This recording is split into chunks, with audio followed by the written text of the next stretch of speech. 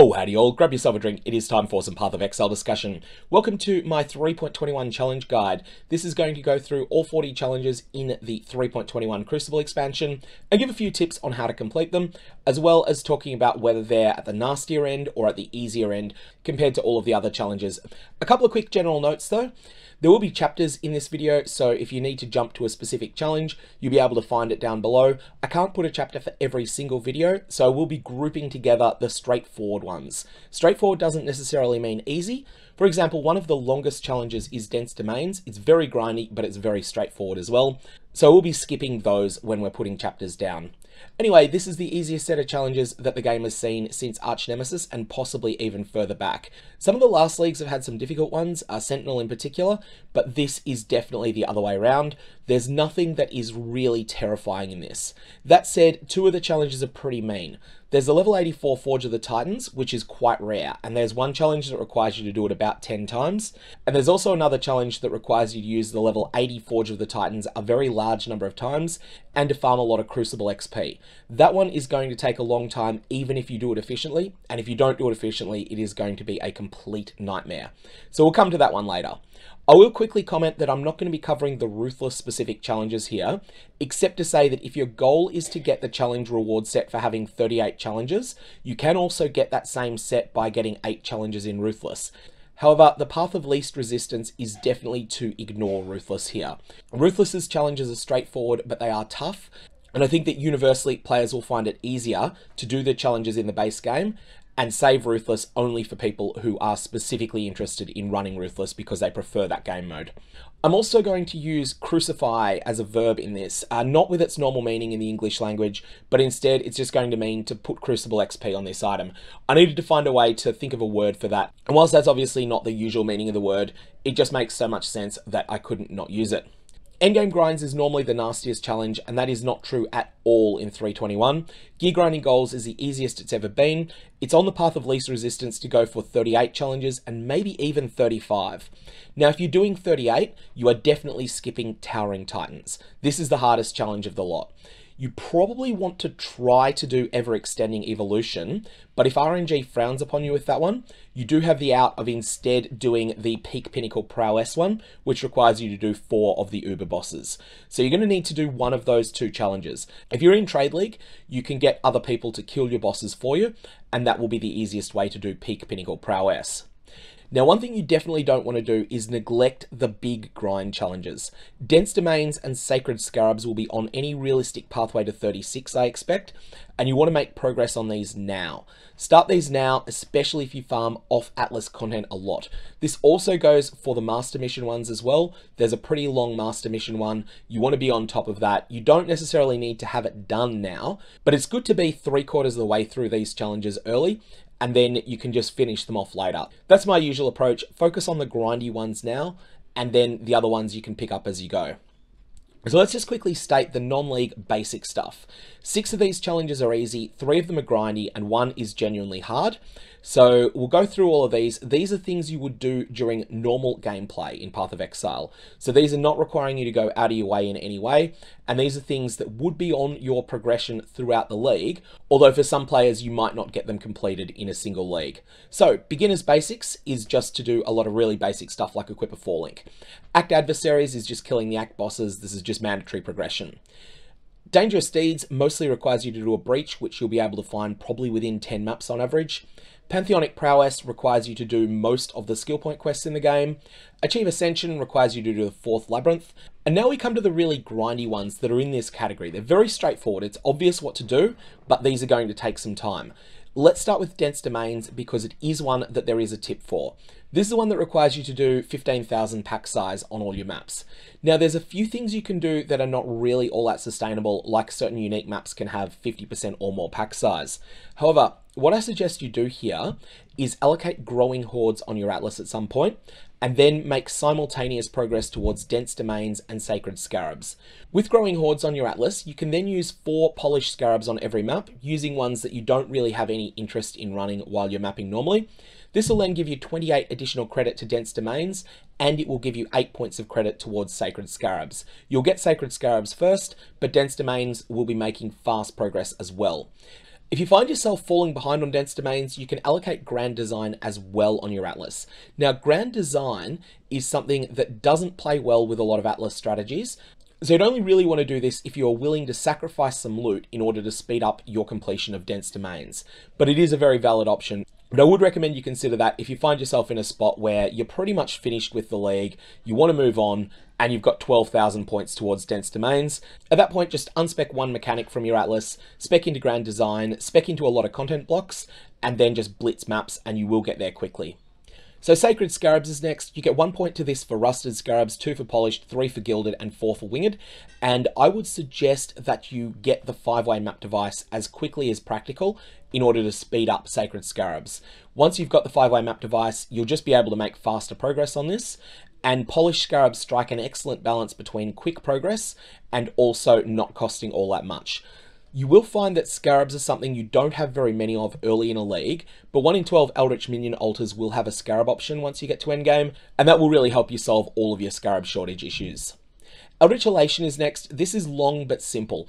This requires you to do a lot of dangerous mapping with altars, but fundamentally it is just doing things that will be generating you a lot of currency anyway. You probably want to run this while you're mapping in general and just deal with the occasional death that it causes. Now, Eldritch Elation is a very different beast if you choose to play in hardcore. If you're playing in hardcore, you definitely want to take the Atlas node near the southeast corner of the Atlas that causes monsters in your maps to have 50% more life and to deal 25% less damage. You probably already have that in hardcore, but it's much more important when you're trying to do Eldritch Elation. Finally, where the last 3 were grindy, Awakened Atlas is hard instead. In order to beat this, you're going to need to be able to defeat the Feared. Maven's Invitation, the Feared, is the hardest of the Maven's Invitations. The Hidden and the Elder Slayers also don't pull any punches either. Do note that you can do these on a Scoured Invitation if you have to, and doing so will make them considerably easier, but will also make them considerably less rewarding. I will leave that decision up to you. A quick note on what node depth is, because it's used a bit and it's not really clearly defined, but the strength int node here is depth 3. Now, if you had allocated this node down here, you would not be able to take the depth 3 node on this Crucible tree. In that situation, this would actually not be considered a fully allocated tree because the amount of XP that you'd have would be 1 bar out of 2. So for an item to be considered fully allocated, you need to have one of the rightmost nodes actually allocated on the item. Now, it takes about 1, 3, 6, 10, and 20 maps respectively to fully crucify an item that has depth 1, 2, 3, 4, and 5, assuming that the item level is reasonably close to the zone level that you're doing the crucifixion in. If there is a difference between the item level and the zone level, however, you'll find that this approximation will be more and more progressively wrong. So let's group together the 4 challenges that are the simplest when it comes to Crucible mechanics specifically. You have Melted Machinations, which is just going to require you to do about 4 Crucible in-area events. That's all. Spreading Strength is going to require you to allocate a depth 5 node. This is going to take about 20 maps to do, and it's a fairly rare option until you get to about monster level 75. You can get depth 5 nodes as early as Act 5, and if you do, those are going to be the easiest ones to level up, but you're probably going to want a depth 5 one to use for yourself anyway. Revealed Repertoire requires picking up some weird bases and crucifying them, but you don't need to do all of the base types, and none of these are particularly hard. The least resistance path is probably going to be to trade for an experimented axe that has 20% increased maximum quality on it. You don't need to go to this extent. This one's just a really forgiving challenge where you don't need to do very many of the different things. Finally, we have Potent Potential. This is an RNG-based challenge, but it's a very forgiving RNG-based challenge. You only need 6 different categories of Crucible mods, and you will get this one by accident as you crucify your own upgrades. Alright, next we have the vendor recipes, and I'm going to group these 2 together. Firstly, you need Movement Speed boots. This requires a Quicksilver Flask, an Orb of Augmentation, and boots that have no more than 25% move speed. You'll receive back magic boots that have 1 tier higher in move speed than the boots that you inputted had. If the boots you inputted had no move speed roll, then 1 tier higher will be 10%. For a 2-stat amulet, you need 2 different single stat amulets, for example a Jade and an Amber, and a Transmutation Orb. This can be quite a useful vendor recipe for leveling sometimes, so it's good to have a reminder there that it exists. For Chaos Orbs, you'll need a rare item for every inventory slot, with bows counting as a 2-handed weapon and not requiring a quiver to go with them, and the lowest item level among them needs to be between 60 and 74. You'll receive multiple Chaos Orbs if everything is unidentified, and or if everything that accepts traditional quality, i.e. Armorer's Scraps and Blacksmith's Whetstones, has been raised to 20% quality. For a chance orb, there are a couple of different options. One of them is to just repeat the chaos recipe, but the minimum item level is less than 60. Another option is to vendor 2 rare items with the same name. This won't come up much in normal gameplay, but it is something that you will see very often if you run strong boxes. Okay, vendor recipes 2 is similar to vendor recipes 1. It's a bit harder because the input items are harder to get. You're going to need to source a level 20 gem here, and through natural gameplay, you'll usually get that about character level 88, so that can give you a bit of a sense as to how far away that is. Additionally, there's often other recipes for a lot of these. For example, for an influenced item, instead of the recipe I'm going to suggest here, you can vendor a cold and lightning 2-stone ring, a cold and fire 2-stone ring, and a fire and lightning 2-stone ring, all of which have the same influence as each other, and you'll receive back a prismatic ring with that same influence. However, the path of least resistance, in my opinion here, is going to be to take an influenced amulet, with corruption being okay, and 1 blue gem, 1 red gem, and 1 green gem. Vendor all of those in one transaction. You receive back an onyx amulet with the same item level and the same influences. This onyx amulet will be scoured, and if it was corrupted, that corruption will be cleansed from the item. For a regal orb, you want to use the chaos recipe, but with a minimum item level of 75 or above. For a unique item, I recommend that you vendor the 4 Agnerod staves together. This is because another challenge is going to require the output here, which is Vinctar Square, the unique map. If you're not interested in doing that unique maps one, then you can always vendor 3 copies of the same unique item. And 3 copies of the same unique is probably something you will get reasonably early in progression before you get yourself a level 20 gem. For a 20 quality gem, you will want to vendor a level 20 gem and a gem cutter's prism. Next, we have a number of challenges that relate to past leagues. Most of these are straightforward, the harvest one is not. So Abhorrent Abysses is going to take a bit of time. It's going to take a number of maps being run with Abyss spec'd on your Atlas. And the limiting factor is generally going to be defeating Stygian Spires.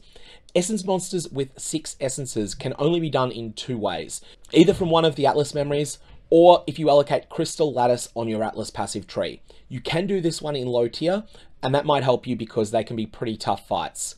Now, to get your corruption-only essences, which are the Hysteria, Horror, Delirium, and Insanity ones, you're going to want to remember this little jingo. Corrupt, Purple, Meds. Misery, Envy, Dread, Scorn. These are the ones that you want to corrupt. These essences are all purplish in color, and when you corrupt them, they'll have about a 25% chance with non-essence tree and 33% with an essence tree to transform into one of those corruption-only essences.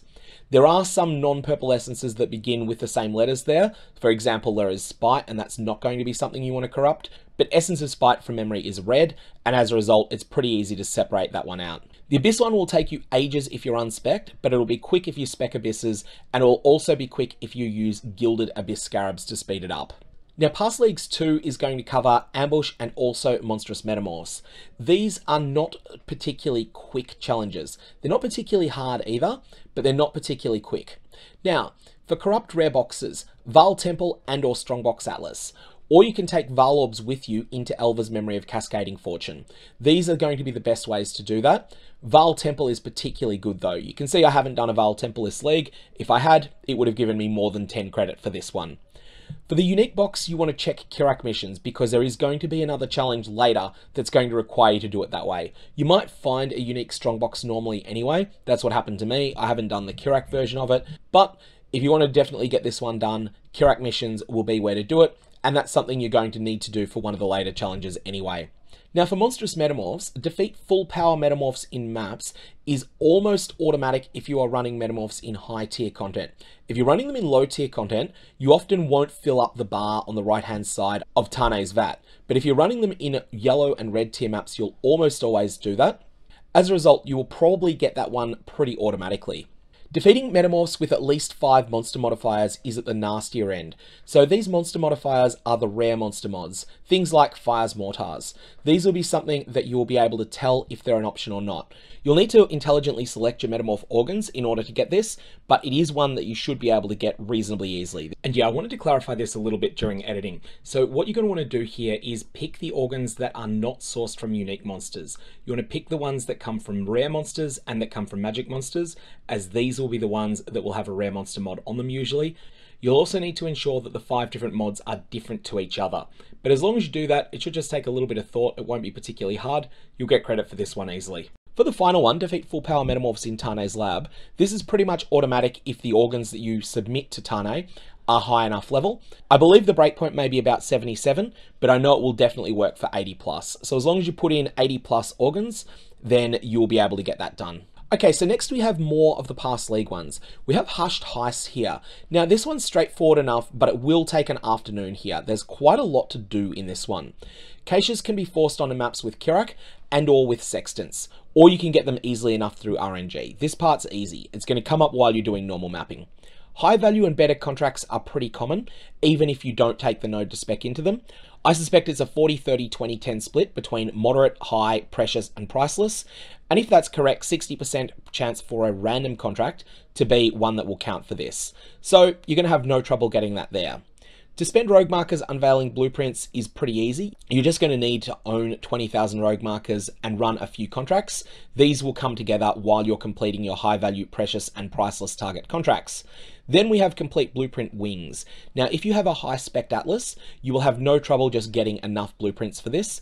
And what you want to do is unveil additional wings if the rewards are good enough to justify it. But if the rewards are enchanted armaments, or if the rewards are trinkets and currency, then you probably only want to do one wing of that blueprint. And that's simply because those coins would be better spent elsewhere.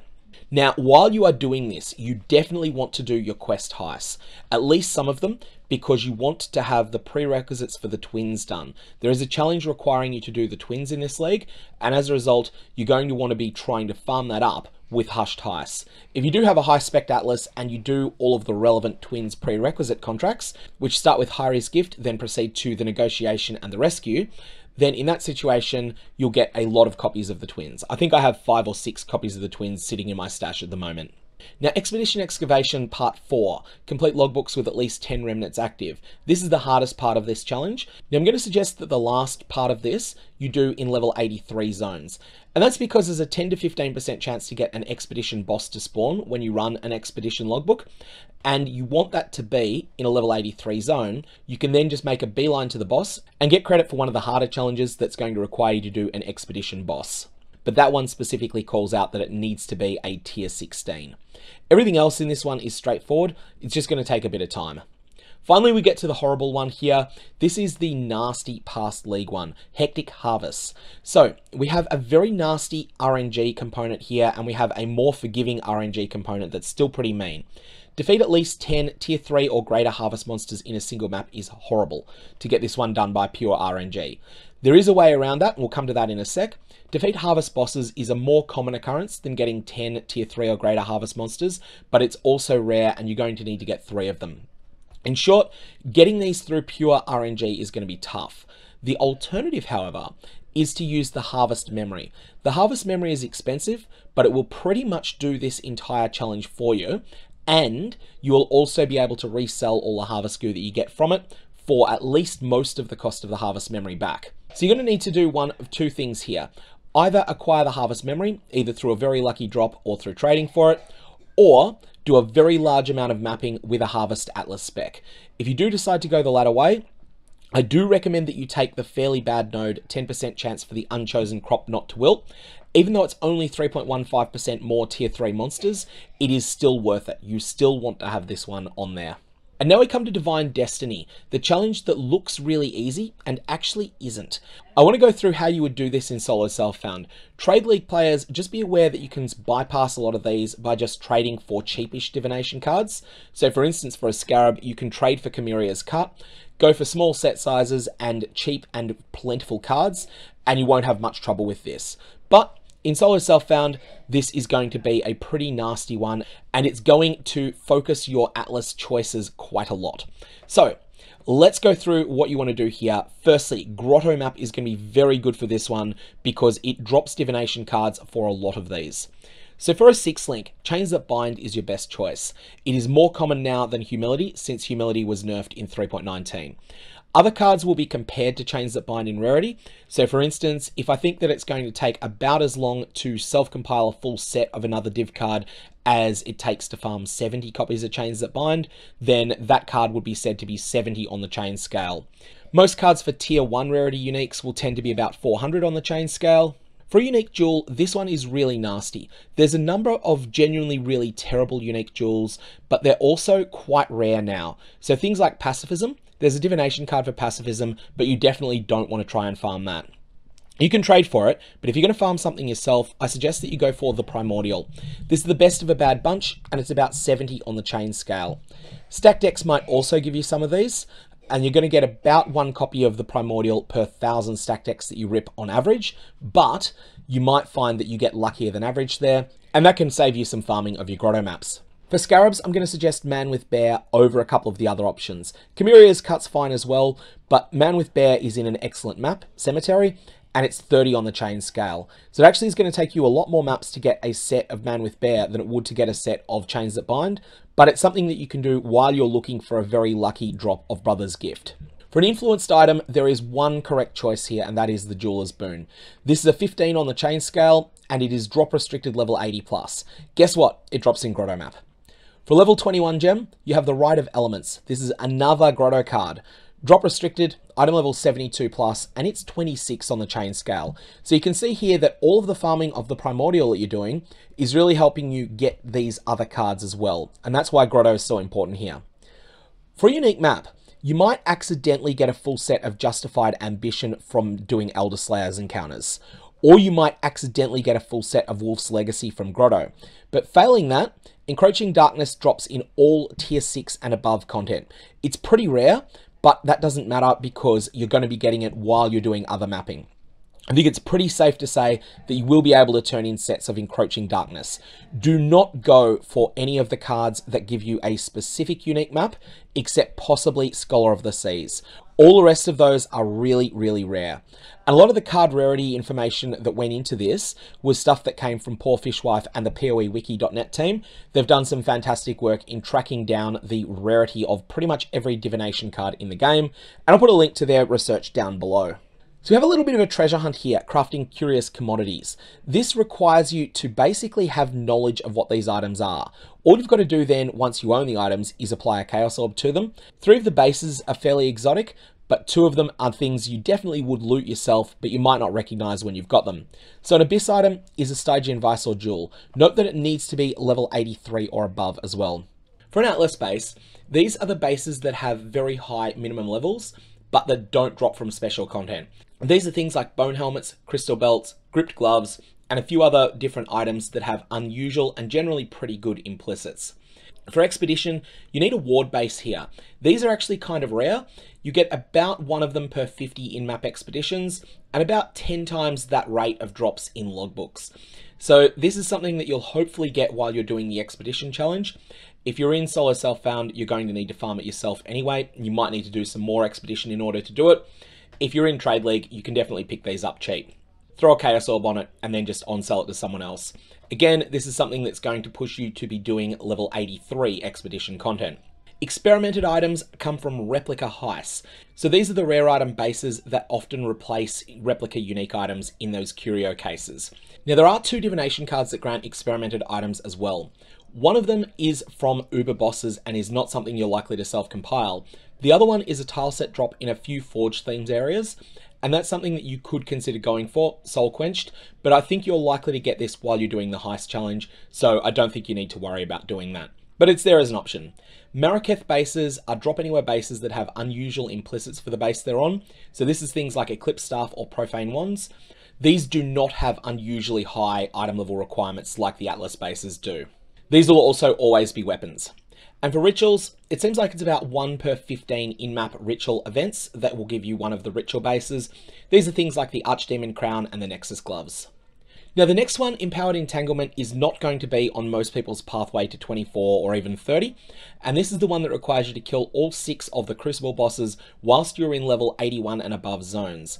Now you will get this by accident if you're running Towering Titans, but Towering Titans is going to be most people's 39th or 40th challenge. Empowered Entanglement does require you to do one of the bosses that pretty much only seems to appear in the higher level Forge. Empowered Entanglement can't be done in the level 80 version of the Forge, but it can be done in the level 84 Forge. And that's going to be something you're probably going to need to do one of, because one of these bosses is quite rare outside of the Forge. So that one's the Reaver of Drones. For all the others, tier 16 mapping, charge up the Forge to 100%, and it doesn't seem to matter if you are doing it in an unjuiced map. This is actually a pretty difficult combat encounter, and it's going to be one of your last 10 challenges for most people, maybe even one of your last 5. We have the unique maps challenge again. So this challenge has been copy pasted from 3.20, 3.19, and 3.18. Most of these are drop anywhere. So let's start with the 2 that aren't. Vinctar Square comes from a vendor recipe where you vendor all 4 Agnerod staves in one transaction. These have their drop rates gigabuffed in patch 3.19, and you'll have no trouble farming these. And there's also a divination card for them in Strand that drops all the time. So this divination card is something like 6 on the chain scale. It's easier to compile a set of the Stormcaller than it is to compile a set of the Chains That Bind. Just make sure that you have these staves and also these divination cards on your loot filter, because that's a nasty trap you can fall into, is removing them from your filter and then thinking, gee, these don't drop at all. Doriani's Machinarium drops from Ahuatotli the Blind in Delve. Now, the path of least resistance this league is definitely to ignore Delve entirely and to instead focus on comprehensive scouting reports instead. Then you will get this eventually with Kirak missions. They infrequently offer Doriani's Machinarium, but you will eventually get Machinarium if you keep throwing scouting reports at it long enough. Obligatory editing clarification that this is comprehensive scouting reports only for Doriani's Machinarium, no other correct missions, no other scouting reports. Now we have the Twilight Temple, Coward's Trial, and Putrid Cloister. These need a bit of a call out because they are all quite rare. These are tier 3 rarity unique maps, I believe, but Kirak missions and scouting reports will get you there. Whatever you do, don't farm the divination cards for these maps. They are far, far, far rarer than you would expect them to be, and you will do far better by doing scouting reports instead. It'll just be the path of least resistance to get this challenge done. Next we have the bossing challenge that's at the easier end, Elusive Executives. This is medium difficulty combats.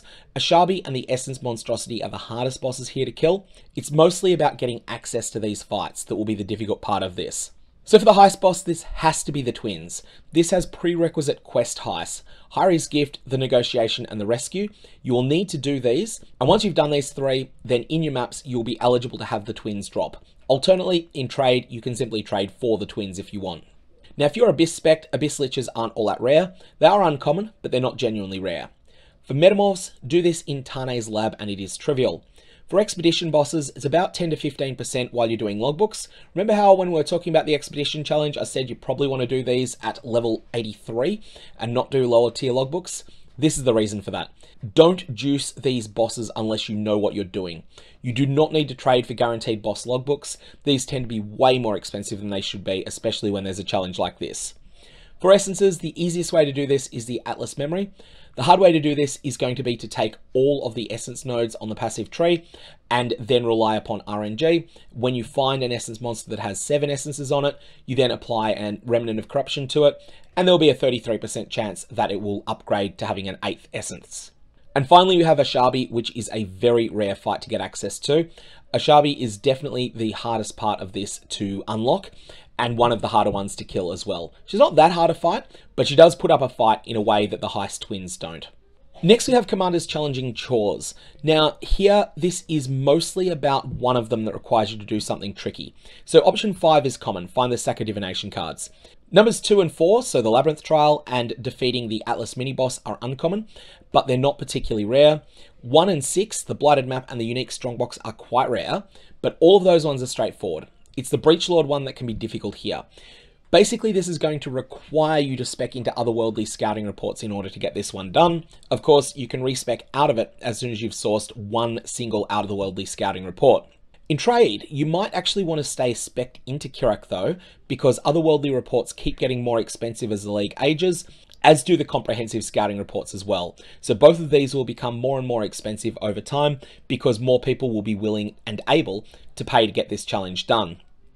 Finally, if you struggle with the Blighted maps and you've got no real experience with Blight, there's an easy way to do Blight. There's actually a few easy ways, but my favorite one is to anoint Indigo and Violet on one ring. So that will be Meteor Towers leave burning ground. And then on your other ring, anoint Opalescent and Silver for chilling tower damage inflicts freeze. With this combination, you'll find that you'll be able to just play Blight as a tower defense game, and it will be a very easy and forgiving tower defense game as well. You want to upgrade tier 4 Meteor Towers, but only to tier 3 when it comes to the chilling towers. And you want to have some of the Empower Towers as well. That's the tier 3 green towers. If you do that, you'll have no trouble completing Blighted maps. Cross-contamination is next, and this one is straightforward because you only need 3. Some of these are not trivial to do, but you can do this on any atlas with no setup required. For a metamorph and a breach, you need to use both scarabs on a single map. Rusted ones are fine. Clear the map, ignoring the breach. Come back to the location of the breach, set up the metamorph next to the breach, bring it to low life, open the breach, kill the metamorph. Done. For Beasts and Essences, just use Einharm missions and Kirak Essence mod. This is RNG, but it's RNG with the odds in your favor. It's probably only going to take you about 4 maps. For Expedition and Delirium, 20% Delirious map with a Rusted Expedition Scarab. There you go, you've got that done. You can also do Abyss plus the Shrine pretty easily as well. This just requires you to equip the unique helmet, the Gull, if you own that, and play some Abyss content, and you'll get it quickly as well. But the path of least resistance is probably the other 3. Definitely don't try and do Defeat a Delirium or Beyond boss while in the Sacred Grove. This is possible, but it is a lot of setup. Ever-extending evolution is next. Now, warning, this is RNG, this is nasty. This is a lot of people's 40th challenge. It's a lot of other people's 39th challenge. And for some people, they get lucky and it ends up being like their 36th instead. And then there's people like me. I have parts 1, 2, and 3 done on my first 3 forges, and all I need to do now is part 5 in an Uber forge. Remember that you need 4 of them, not all 5. We're going to talk a lot about this one because there's a lot of things to put together with it. Items need to be fully allocated. So this means that one of the rightmost nodes on the Crucible tree needs to be allocated. The limiting factor for this challenge is not access to the forge. This is the mistake a lot of people make with this. They look at this challenge and say, oh yeah, that's just one where I can buy 20 forges later in the league and do it. No, it's not. It is Crucible XP that is the limiting factor. It is going to be your time leveling up those Crucible weapons because you're going to need to level a lot of them for this if you get unlucky. Asking around amongst people that have done this, Act 6 items seem to strike a good balance between having enough Crucible mods on them that they've got a reasonable chance of proccing what you want here, but also requiring a low amount of XP. So you can go to the vendors in Act 6, or you can even just go and farm items in Act 6. If you don't yet have the upgraded tier, there is a fairly rare and fairly expensive mod that's available on level 84 Forge entry tokens that have a mod that you can search for on the trade site by using the string ~CRU space tier space up. This makes Crucible mods likely to upgrade their tier. It has a 10% chance for them to upgrade, and this will mean that you'll get it pretty quickly. Now, in order to get the downgrades, this one can be quite tricky. Here, what you're going to want to do is crucify lots of low item level bases. Now, what you're looking for is 3 depth trees that you can fully allocate quite quickly in a small number of maps. Then you want to smash these together. You also want these to have nodes that can downgrade. So you're going to have a look through, does this have nodes that can downgrade? If you find one that does have nodes that can downgrade, then what you want to do is use this as the recipient item and then put other items as a donor onto it. This seems to be the best strategy, and the people that I've spoken to that have managed to get this challenge done in less than 15 runs of the Forge, this has been their approach for doing that. Of course, each run of the Forge is going to take a bit of setup because you're going to need to look for those 3 depth trees.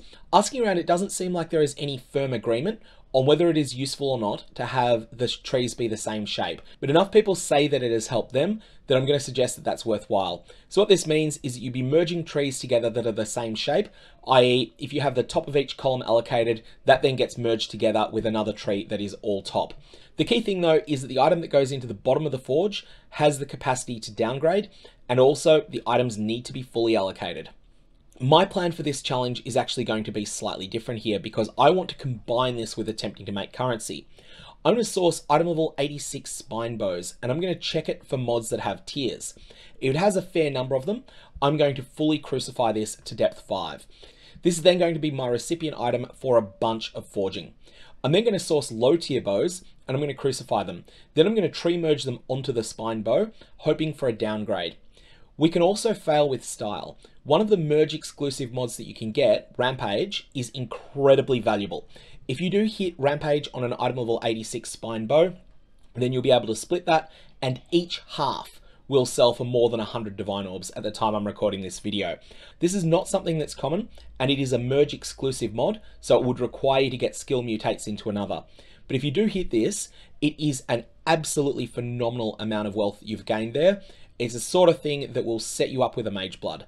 There's a couple of other mods that are a few divines as well. They're not as ridiculous as getting Rampage, but cold damage per 10 dex, you'll be able to split that into 2 bows that will sell for 8 or so divines each as well. So You can definitely fail with style, and that's what I'm going to go for when I'm making my plans for doing ever-extending evolution. The unique part is straightforward. You need to do this in the level 84 forge. You need 2 copies of the same unique item that both have a Crucible tree on them, and then you can just merge them. Just make sure that you have allocated the rightmost nodes that are possible on each unique. Now, 13 mods comes down to the quite valuable mod on the forges that you'll find if you do the search string ~CRURETA. So this is items forged in the Crucible are more likely to retain their mods. It makes mods less likely to go away, and note that merging trees does not ever move nodes around. So you can have a look for this one. The 13 mods one is going to take a while though, because they need to be fully allocated, and that's going to take 30 or so maps to set up. And because this challenge is so heavy on the RNG, that's the reason a lot of people are on 38 or 39 challenges already and do not have ever-extending evolution done. Okay, so from something that is completely merciless to something that at least has merciful in the name, although this is quite a grindy challenge, Merciful Masters. Do not leave this challenge until late. This is going to take quite a bit of time. It's a lot more than one afternoon of gaming at a casual pace. Nico and Einhart you can use Scarabs for, and Elva's Memory of Reverse Incursion is an absolute godsend to do her part and to do it very, very fast. Missions are fine too, especially if you like incursion content, but one memory will do over 75% of what you need for the Elva side of this. Jun actually requires fewer missions than the others, so you don't need to invest at all in Jun Master Mission Replenish, and interestingly, you can do this one in any tier. So if it is something that you find yourself stuck with late, then you can do it in very low tiers if you need to.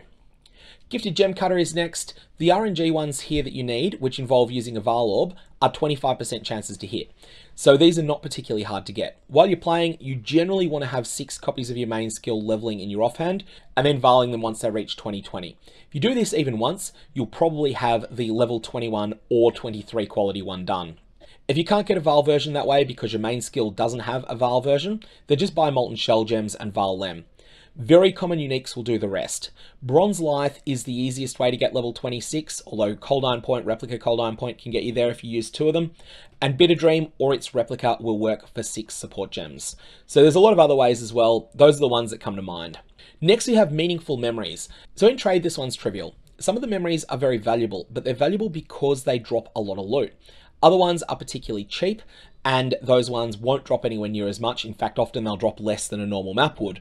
And so those ones are not particularly popular. You can use any of them, but the valuable ones are actually worth your while considering using. Remember that completing an Atlas memory map means killing the boss. It doesn't mean interacting with any of the specific mechanics of that memory. For solo self-found, this is going to be a difficult one. Map a lot in tier 14 plus where memories can drop, and I do mean a lot. I suspect that memory lines are about 100 times rarer than maps, although I'm not really sure on that because there's no serious research that's been done. They also do not drop in off-Atlas content like Heist. So this is going to be something that if you're in solo self-found is going to pull you back to playing on the Atlas rather than in other content. Next we have the Molten Master one, which requires you to do Crucible encounters in complex ways. So here you've got to kill a Crucible rare in tier 16 maps with 5 specific conditions met. These conditions will not need to be met all at once, and these are not made equal to each other. 4 monster mods will happen by RNG. 100% quantity and 8 mods will come together. So the first time that you do a Crucible encounter in an 8 mod map, you'll get this one. For Delirious, all you need to do is a 20% Delirious map. It's a lot easier than messing around with the mirror. 4 Eldritch Altar Downsides has quite an RNG element to it. This is not possible on every map, but being able to get it isn't very hard. This is much easier to do in a map where boss altars aren't a thing. For example, Jungle Valley. Jungle Valley is a bit of an oddball here, as the boss doesn't spawn the instant the map is opened, and therefore boss altars in normal circumstances are not eligible as an option in Jungle Valley. The other 3 of them are pretty easy to skip. I would strongly suggest that you do the 5 that I've suggested there. For Celestial Compass, note that you need 3 of these and not 4. Strongbox Enraged is a rare and valuable sextant, so skip it unless your Atlas strategy revolves around ambush, in which case you will have done this as a currency generation strategy. If you're playing in Trade League and you happen to roll Strongbox monsters are enraged by chance, I strongly suggest that you seal that sextant and you sell it to someone else, then just buy the others. If you roll 1 mod of a pair, seal that one and put it aside until you have the other one. And remember that it needs to be tier 16 and it needs to be 80% quantity as well. Easy to forget that one and realize, oh, why didn't I get credit for that? Oh, because I used a 60% quantity map. Towering Titans is the next one we're going to discuss. This is the other contender for the hardest challenge this league. This requires many runs of the top tier Forge of the Titans. This is the level 84 one to get all the required kills. These Forges of the Titan access keys are rare and expensive. If you're in solo self-found, your only option here is going to be 100% juice on a lot of Crucible encounters in tier 16 maps and just hope for the relevant geo to drop. If you're in trade, you want to be doing these in rotations. Fair warning, this is not on any plausible least resistance path to 38 challenges. There are much easier choices. This and ever-extending evolution are the two that you are going to be missing if you're going for 38 in most circumstances. Next, we have the boss hard modes options. Now, this one's interesting in that there are 5 options presented. 3 of them are quite accessible and 2 of them are very difficult. So the Trial Master is hard to access. It's quite the ordeal to get to his tower. And All's one is very difficult as it requires very precise play on a fight that's already pretty tough. So we're going to completely ignore the Trial Master and All options and discuss the other 3. Atzari. This one is very hard to do if the Maven is on, because you'll normally get tagged by a Storm Call. But it's not so bad if the Maven is not active. Logout macro will really help you here if you do get yourself in a spot where you're a bit cornered. But even without that, this is definitely something you can do, but probably not on your first attempt. For Chayula, you want to get the boss under 25% health, then just focus on dodging and prolonging the fight. Portals will spawn, and you won't be in any real danger. Tag 3 of the portals, and then once you've done that, then go back and kill the boss. For Azaro, here you need burst damage. This is one of those spots where you need a tremendous amount of burst damage in order to do this. It is very difficult to dodge Ornamental Cascade for any sort of prolonged fight, but it is very possible to just burst Azaro, even in the level 83 labs, to burst him down quickly, because whilst he's got some hit points, he is not as tanky as a boss like the Shaper, much less a boss like Ubercirrus. The exploding totem trap builds are incredibly good on this, and one of the things that you'll find if you're playing in solo self-found, your path of least resistance to 38 challenges probably actually does entail leveling a exploding totem trapper, so that you can then do the Uber bosses and also do Fortuitous Feud and get Azaro out of the way here. Next, we have the harder bosses. So we've gone from hard modes on normal bosses to genuinely hard bosses. Here, you need to pick 4 of the pinnacle boss encounters and do them on the Uber version. So for solo self-found, your path of least resistance here is going to be to level a totem explosion trapper build. Level a character for that and do all of these bosses on it. Some of the bosses are still pretty hard on those builds, but the ones that you can burst down really fast, that's Searing Exarch, Eater of Worlds, they become much easier. In Trade League, your path of least resistance is to engage a boss carry service, either from the Forbidden Trove Trade Discord or from Trade 820. You'll be able to negotiate with players there, work out a price, and generally this is going to cost you about a divine and a half to buy from other players.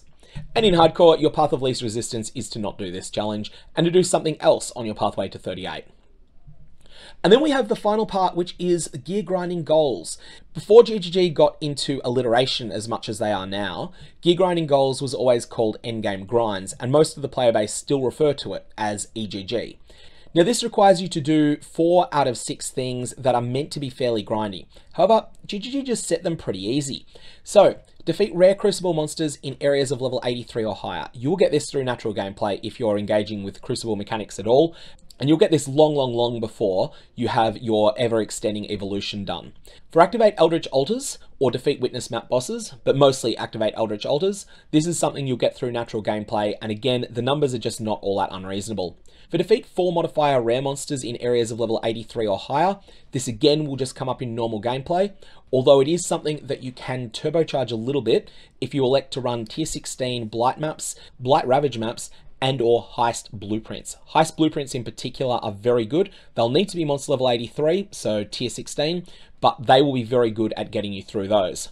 So you need to get those 3 done. That's just a matter of playing the game a certain amount. After that, you then focus on one of 3 things. Either you focus on leveling, or you focus on boss killing, or you focus on ruining Azaro's day by killing his dog over and over again. Now, Argus will be in room 1 of the lab about once per fortnight on average. Before that day happens, you want to buy all of those offerings that you're going to want, and then you're going to want to blitz them, potentially in rotations with other players. I do think that rotations are the best way to do this challenge, although most people tend to do it solo. If you group up though, you'll be able to do it completely on autopilot. It is a very boring challenge. It's honestly a really bad choice for a challenge because it's not an endgame grind at all. It's a mid-game grind, but it will be on the path of least resistance for most players. If you're wanting to push level 100 instead, the best way to do that is going to be to join 5-way Domain of Timeless Conflict groups. These are generally very organized and very efficient, and they tend to be organized in both the same places as the boss kill services, so the Forbidden Trove Trade Discord and also /Trade 820. Both of these places will have very experienced people running these services non-stop. They make a huge amount of currency out of doing it, but it is the most efficient way to get level 100 if that's your goal. Uber bosses, I would only suggest doing this if you are intending to do a very large number of them. Maybe you're wanting to try and farm a specific item. And this is something I would only recommend considering if you're in Trade League. It's not going to be on the path of least resistance, but it is something that's pretty reasonable if you've decided that you want, for instance, to farm up Mage Blood this league, then doing the Uber bosses can be a good way to make some progress towards that. Anyways, that's the challenges for this league. May your Varlobs have interesting results, and I will see you around.